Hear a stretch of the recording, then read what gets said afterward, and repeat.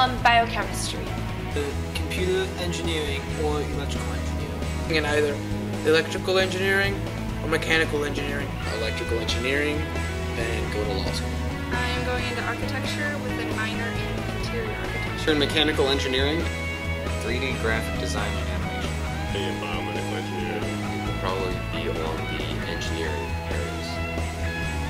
I intend to major in some sort of structural or civil engineering. I intend to major in law. I know I'm going to bounce with science. I'm going into mechanical engineering. I'm planning on becoming a mechanic, so a lot of the working type things I do here is going to help me out. It's definitely something I would suggest to other people. Enterprise Team has influenced me to get more serious in engineering. I was planning on going to college anyways, but it has opened my mind to new classes that I might want to take.